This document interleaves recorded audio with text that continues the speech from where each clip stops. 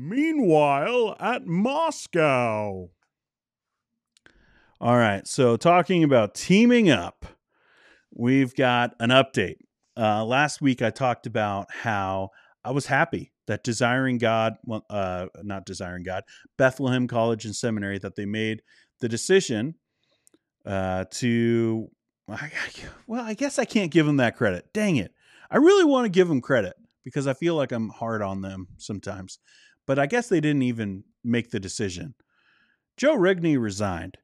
He resigned last week, and he wrote a statement that we got little clips of. And I always, when you see something about like a letter of someone leaving a ministry, or, this is what they said this part and this part, and you don't get the context, think about that like a congregant who leaves the church and they write a letter of resignation to that church, and how leadership will usually read 3 sentences from that letter, and they're not going to read the rest, even though, there's a lot of details in the rest of it that they wanted to communicate, and they're not going to. That's kind of what that letter was last week. So Joe Rigney said that he didn't have any plans for where he was going to end up. Well, it didn't take long, because a week later, he is teaming up with the guys in Moscow, and we are all shocked, right?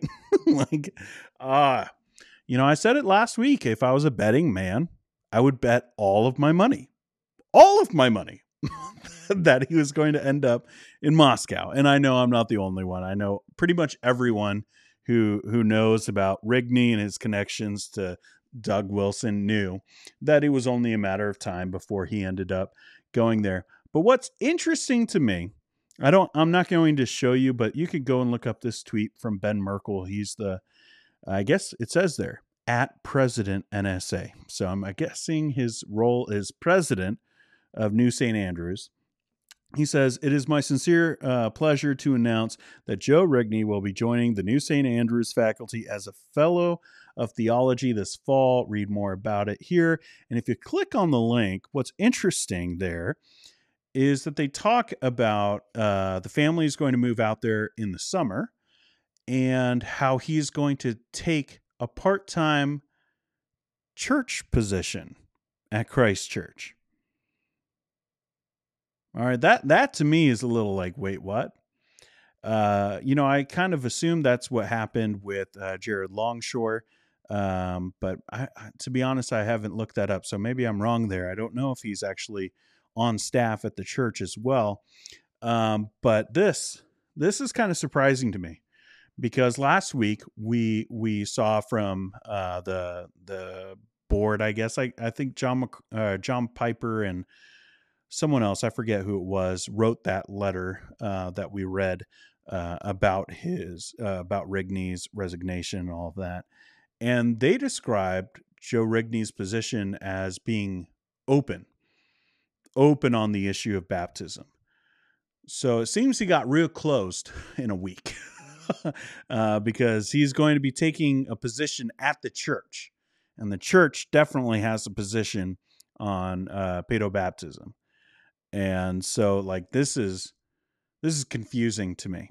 Of 1 week later, not just that he's going to work at the school, which I assumed and a lot of us assumed, but what's surprising to me is that he's going to be working at the church. And so I guess he went from Baptist to whatever the heck Doug Wilson's church is, because they're not Presbyterian and they're not Baptist, and they're in this weird Venn diagram between the two, mixed with a bunch of other stuff.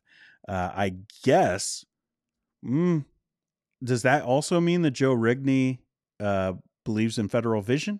Is that an issue of an open-handed issue for the staff members at Christ Church, for the elders there? That's seems like a big thing for them to be open-handed about. But if that's true, that's also deeply concerning. But regardless, I guess Joe Rigney has landed on his issue about baptism and isn't open on that, which is also very concerning. So very odd to be shifting so much within a year. Again, he was inaugurated, I think it was like February 6th, 2022, as the president of a Baptist college with Bethlehem College and Seminary. And now he will be on staff at New St. Andrews and on staff at Christ Church. So there's a teaming up that's happening, and we're getting split up. The quadrants of evangelicalism are getting split up into these areas. Moscow is its own thing, and now we have masters seemingly trying to make a play, especially with John MacArthur speaking at that Conservative Baptist Network thing at the annual meeting last year. Like, it seems like he's making a play, and Tom Askell are trying to make a play for like the more conservative churches in the SBC. And then there's G3 kind of going in between the two.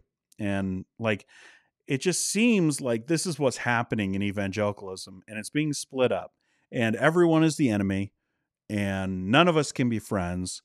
Partly because some of us are holding hands with Doug Wilson. So that's a problem, because like, he's a heretic. So, like, this is very troubling, but they're like kind of having some connections. Vodi Bakum going, and he was just there speaking at Christ Church and doing all the making all the videos. You'll see all the content coming out.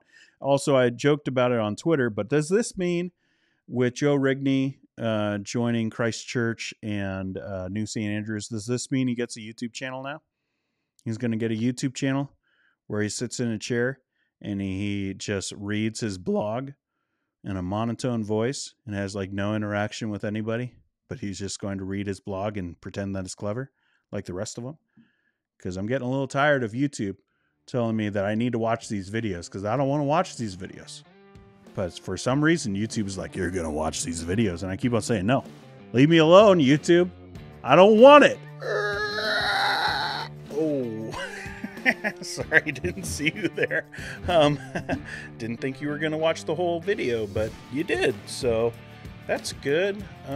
Probably means that you like the video. So hit the like button before you click over here. Maybe YouTube is going to have a video over here for you to watch. Right here.